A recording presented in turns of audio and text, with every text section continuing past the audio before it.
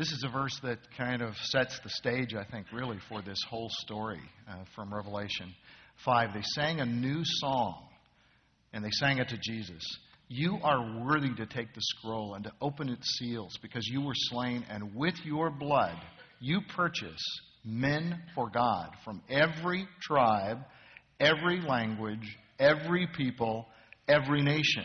And the men and women who went down to the jungles in Ecuador had an acute awareness of the fact that these people who were then known as the Aucas, the naked savages, and who we know as the Warani people, were included in the every tribe and every nation.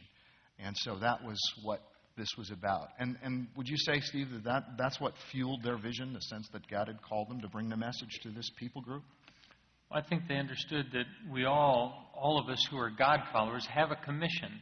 And we have different roles in the commission, but we're commissioned, all of us, to take God's offer of eternal life, salvation, grace, to everybody everywhere. You know, I think sometimes we think that the Great Commission is that we should go and make sure that everybody goes to heaven, but there's really nothing that we can do about that except to go make the offer. I like to think in terms of it's our duty to see that nobody doesn't go to heaven without choosing not to go.